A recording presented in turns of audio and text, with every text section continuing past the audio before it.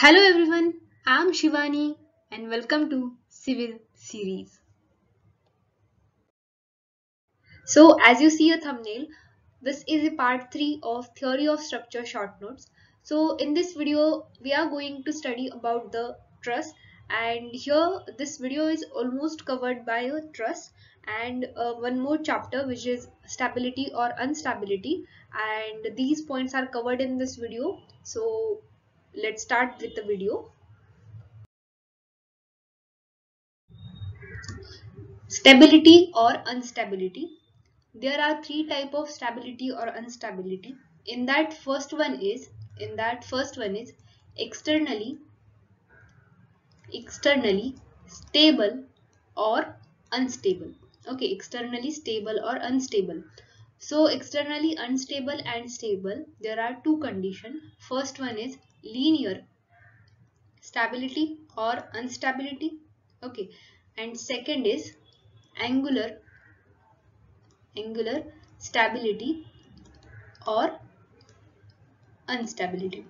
Okay, so in case of linear stability, if all external reactions are parallel to each other, okay, then this structure is externally unstable. Okay, if parallel, if all reactions are parallel, then externally unstable. If all reactions are not parallel to each other, then that structure is externally stable. Okay, for example, this is simply supported beam. Okay, roller support at first end and roller support at second end. Okay, this is one of the simply supported beam with two roller supports. So the roller support is with the vertical reactions, and both the vertical reactions are parallel to each other. Okay, if you extend this, then both the vertical reactions are parallel to each other. So this structure is externally unstable. Okay, and similarly in case of angular stability or instability, if all reactions are concurrent to each other, then that structure is externally unstable. Okay, concurrent means what? That all reactions are meet at single point. Okay, meet at single point or same point, then that is the concurrent. And if all reactions are concurrent, then that structure is externally unstable. Okay, for example, this is simply supported beam with roller support at one end, and take here a inclined roller support. Okay, so in this particular beam, the A reaction and B reactions are not parallel to each other, so this is linearly stable. Okay, but both the reactions, if we extend this, then both the reactions meet at some point.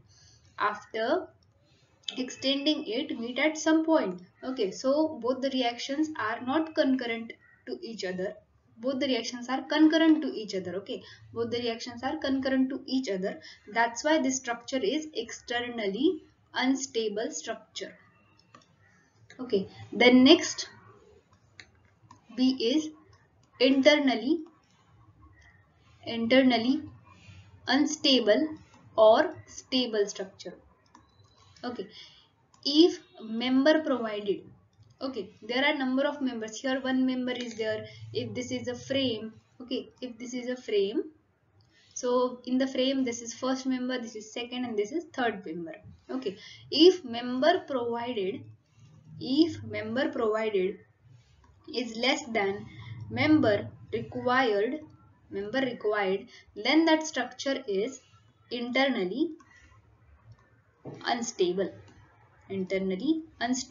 Okay, and next condition is if member provided is greater than or equal to member required, then this is condition of structure internally stable structure. Okay, then next condition is, then third is overall stability or instability. Okay, so this overall stability is based on external and internal stability or instability. Okay, if the structure is externally stable, if the structure is externally stable and internally unstable, okay, internally unstable, then overall structure is overall unstable. Okay, next, if structure externally stable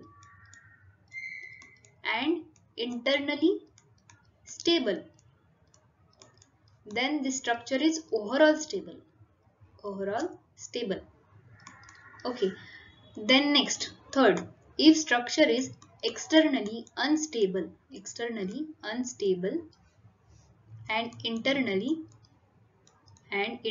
stable, then the structure is overall unstable. Okay, and fourth is if structure is externally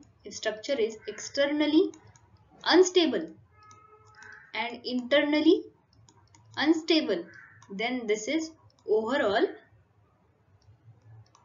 stable. No, this structure is not overall stable. This structure is also overall unstable.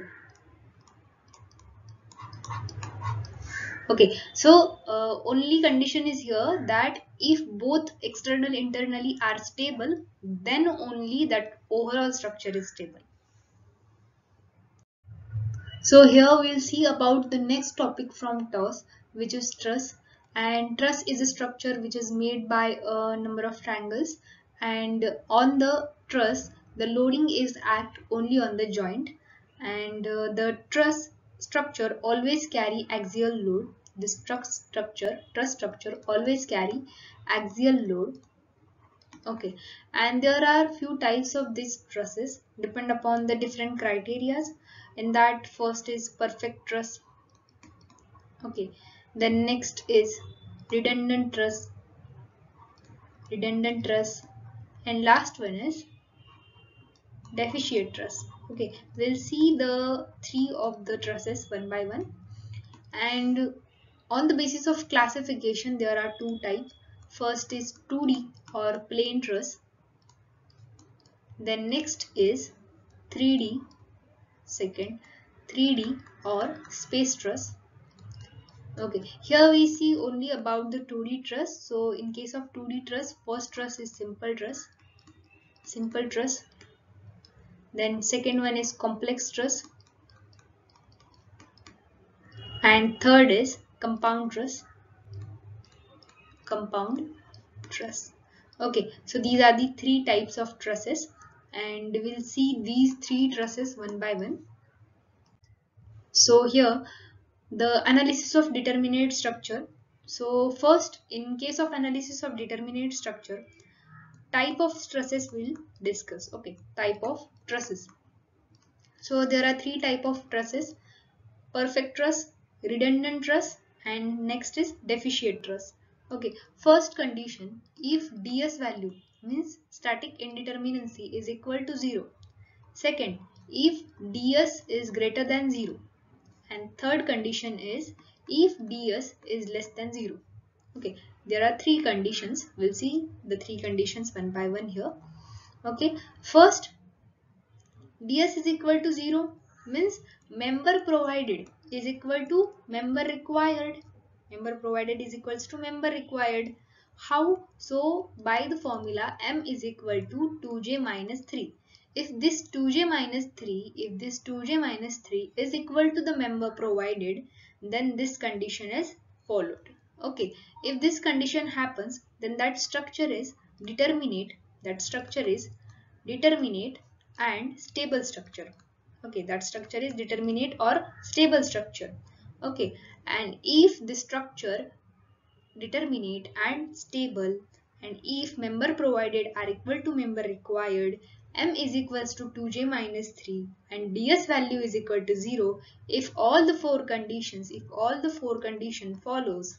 Okay, these all are depend on each other. If all follows, then this truss is known as perfect truss. This is known as perfect truss. Okay. The next condition is if ds is greater than 0. If ds is greater than 0, then member provided is greater than member required. Okay, obviously. And the next members are greater than 2j minus 3. J is the number of joint, m is the member or number of members. If this condition happen, then that structure is indeterminate.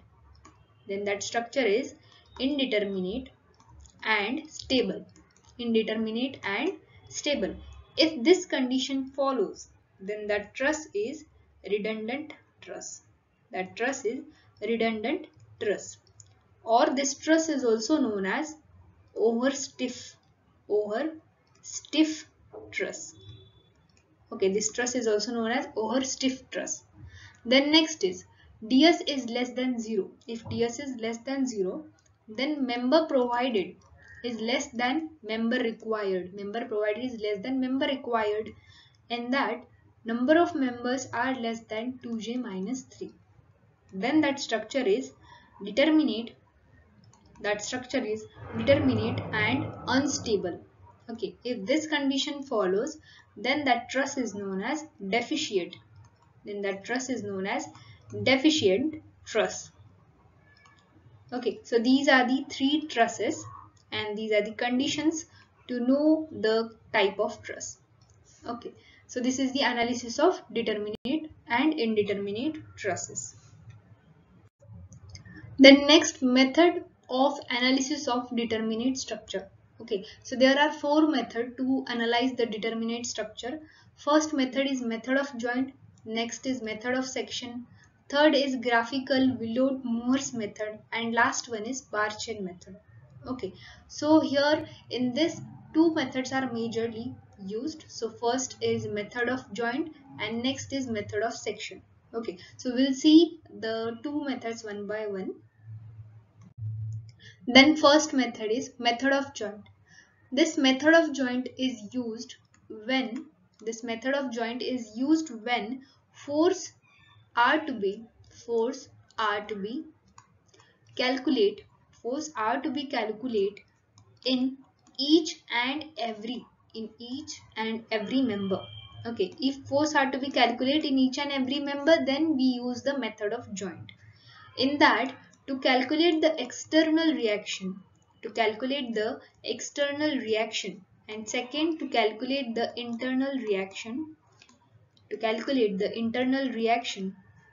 we use here for external reaction calculation we use static equilibrium equation, and for internal reaction calculation we use joint equilibrium equation. Okay, so in case of static equilibrium equation, there are three unknowns values are there, or three equations are there to find out the unknown values. First one is summation of f of x equal to 0. Second is summation of f of y equal to 0. Then next is moment or the summation of moment equal to 0. Then joint equilibrium equation, summation of f of x equal to 0, summation of f of y equal to 0. So these are the two equations here and these are the three equations here as a static equilibrium equation, and here joint equilibrium equation is used. The next method is method of section. So this method, in that how to choose section. First we'll decide how to choose a section to calculate the unknown forces. First, section passing through those members. First, section passing through those member in which forces are to be calculated. Okay. Next, section cut. In section cut, three unknowns should be formed. Three unknowns are to be formed, and third is section is vertical, horizontal, incline and zigzag. Okay, these kind of sections you can form. Then this method of section is used when the forces are to be calculated. The forces are to be calculated for some member for some members or one member. Okay, for one member and for some members you can use the method of section. But in case of method of joint, you can use that method when forces are to be calculated in each and every member. Okay, so here to calculate the external reaction, and to calculate the internal reaction, for both calculation we use here a static equilibrium equation. There are three equations in that: summation of f of x equal to 0, summation of f of y equal to 0, and summation of moment equal to 0. Okay, so this is how the method of section. Then concept to identify number of zero force member in truss. There are two concepts. First concept is if on the joint two forces are act. Okay, this is first force, this is second force. Two forces are act, and on the same joint third force is act. Okay, on the same joint third force is act. And if there is no external force acting on this joint, okay, this is important, no external force acted.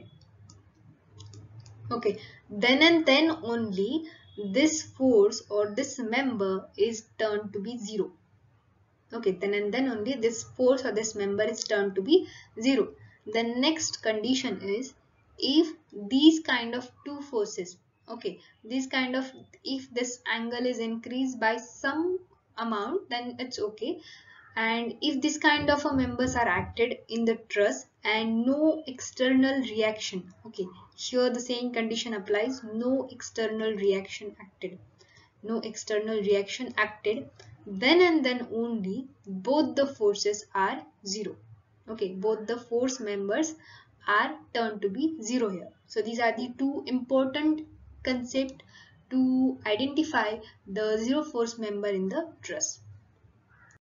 So this video is all about the truss and the one more chapter, which is stability or instability. And I think in the next video we'll cover the remaining part.